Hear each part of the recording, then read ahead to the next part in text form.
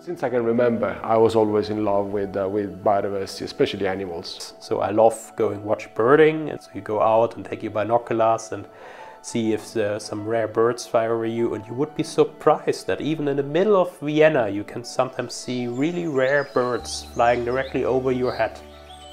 Biodiversity is the diversity of life on Earth at all levels, from ecosystems, which are large ecological units, to individual species and diversity within species. Populations of different species each carry their own characteristics at the genetic level, but also at the aesthetic level. They are adapted to the local environment. I spent a lot of time in Costa Rica during my master thesis and in Brazil in the Amazon during my PhD. And I was wandering through the forest and enjoying the nature there and the species richness.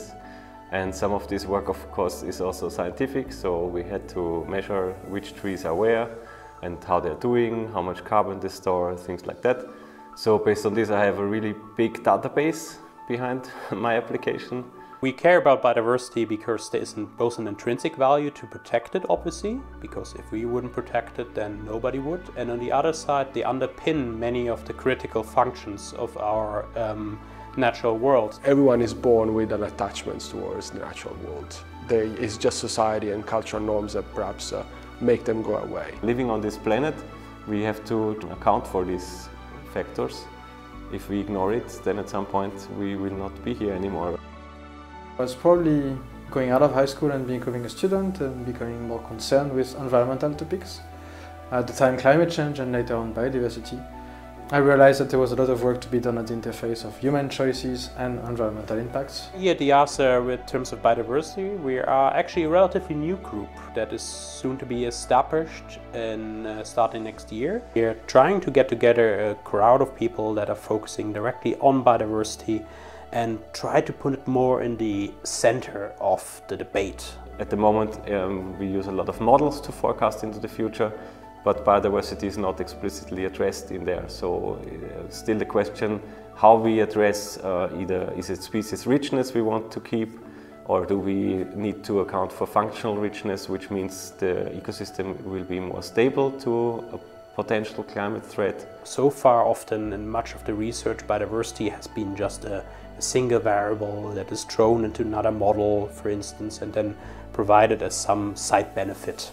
Essentially, what we're trying to achieve is actually to put it at the core of some of the research that we conduct here at IIASA. Recently, I've been involved in two different papers that are very relevant to the questions around biodiversity and the policy decisions in the decades to come. And so this first paper was coming to the conclusion that ambitious goals, such as reversing the decline in biodiversity loss, might be feasible, but only at the condition if we have a broad and bold and integrated plan that combines all of these types of intervention. Restoration, conservation, and the transformation of our food system.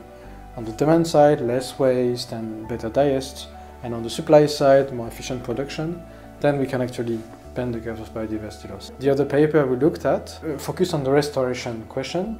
Restoration is part of the actions we can do to improve the status of biodiversity, and we can turn land that was used into agricultural production and put it back again to nature. And the main outcome of the paper was to look at optimizing restoration plans for reaching multiple goals. And what happens if you restore only for biodiversity, how much would you lose as a potential gain for sequestration for climate change? One of the outputs that we created, which was particularly a new global map of habitat types that integrated both land cover, climate and land use in a single map. I worked on the Nature Map project.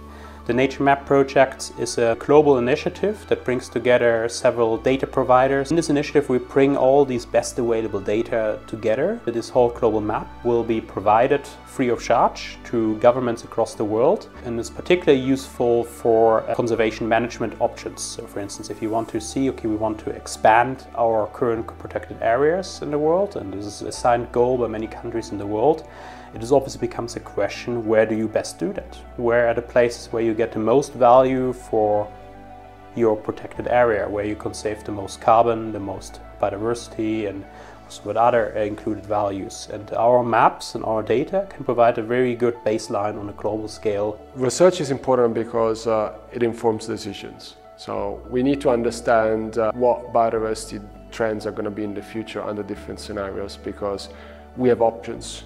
We have choices to make at all levels, at individual level, at administrative level, at the largest possible governance level. What makes me optimistic is that I've seen firsthand when people care and decision makers are wise and they act in the best interest of the environment, they can make a difference. I'm quite happy and quite looking forward to the next years at IIASA, where we collectively decided to invest much more on the questions of biodiversity and transformational change in general for reaching the Sustainable Development Agenda. I think we have a responsibility towards our children and grandchildren and all future generations to preserve the natural wonder of this world. If we all do it together, then we will be able to do it, because if there's a common interest, humankind so far did the most amazing things.